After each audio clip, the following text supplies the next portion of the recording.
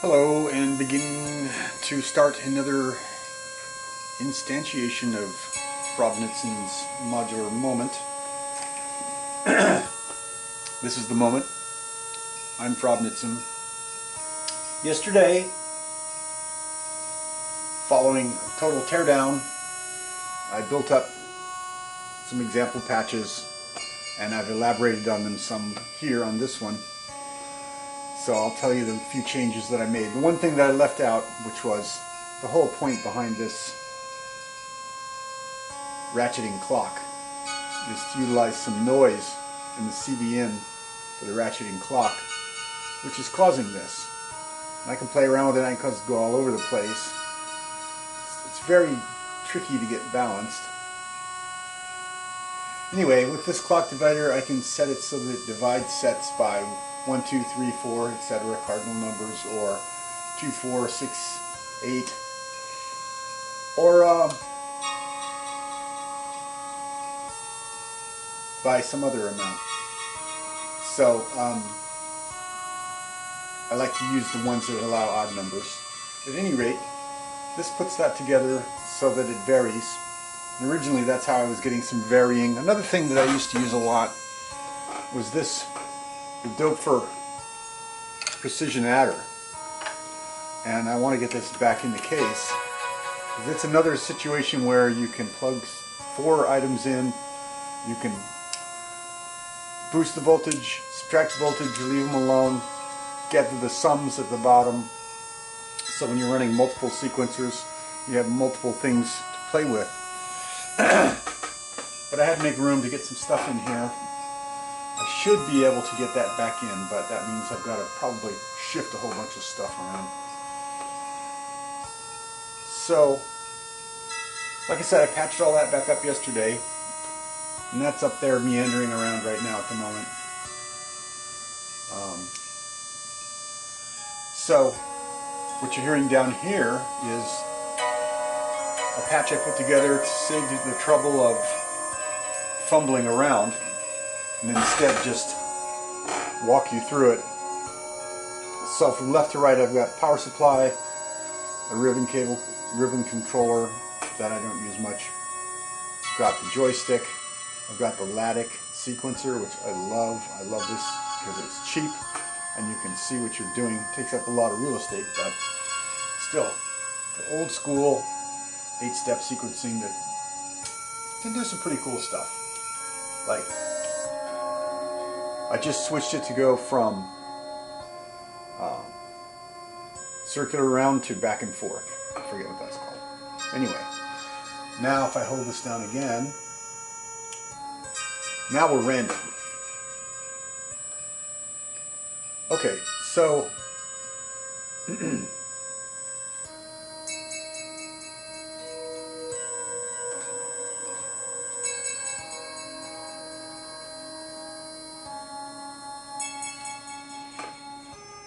the output from the sequencer, the Lattic that is, comes from this CD out right here,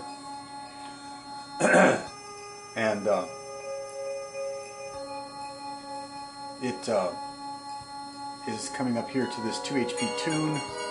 Got it set on a minor scale. You can play around with the octaves here or on the sequencer. Anyway, you can play around with the scale,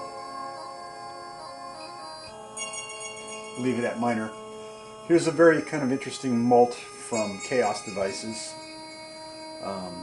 Anyway, here's the Victor being driven by this sequencer.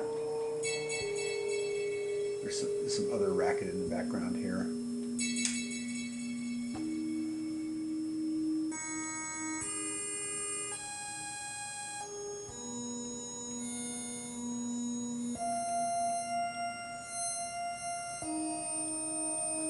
So now,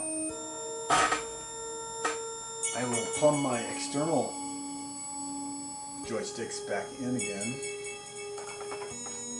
to this guy.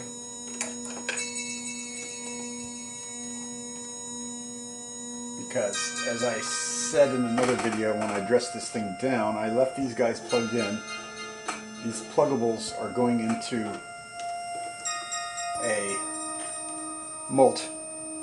X and Y are here, and I've got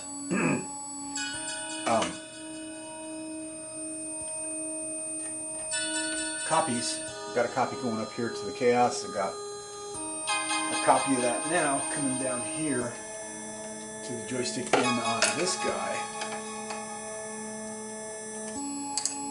So with this setup, this joystick can run this joystick, or this joystick can run just the module, or I can pick up the outs from this joystick, take it up to this rack.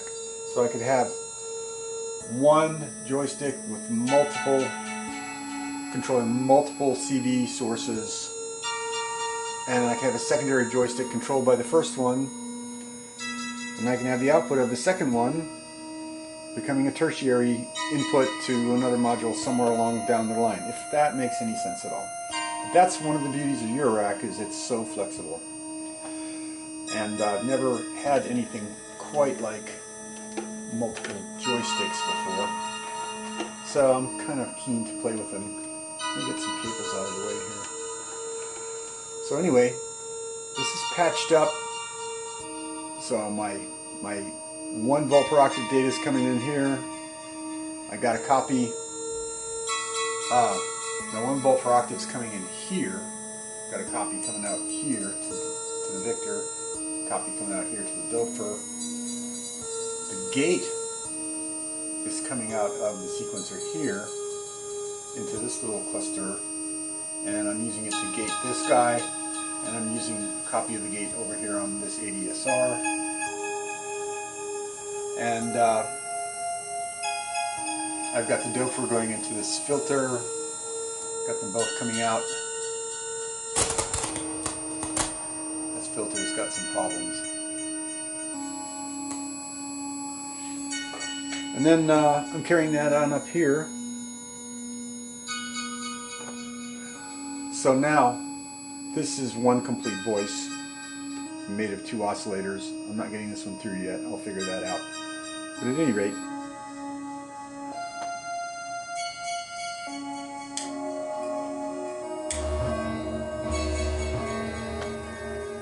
there's that Huga horn that I had going last night. I still haven't quite figured out what's causing that.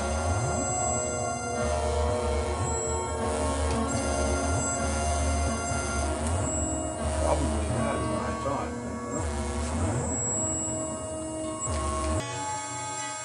It's coherent.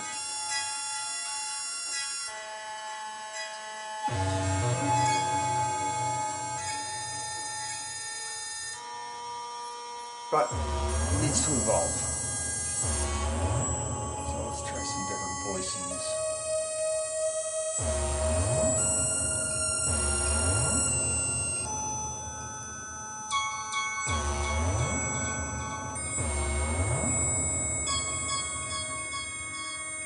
Okay.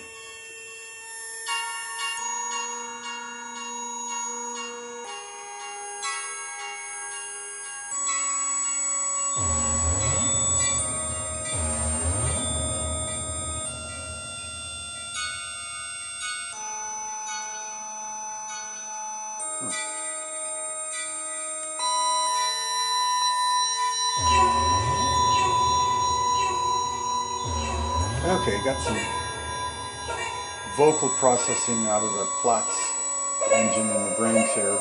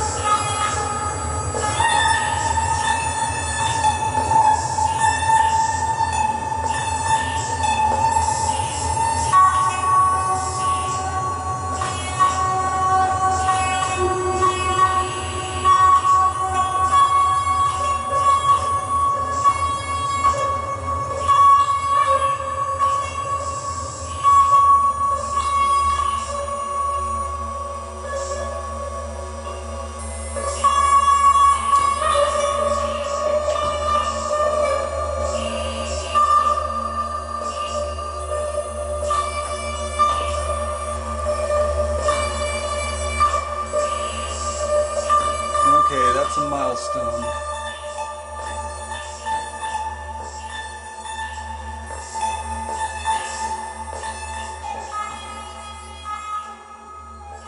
I think that's enough for now.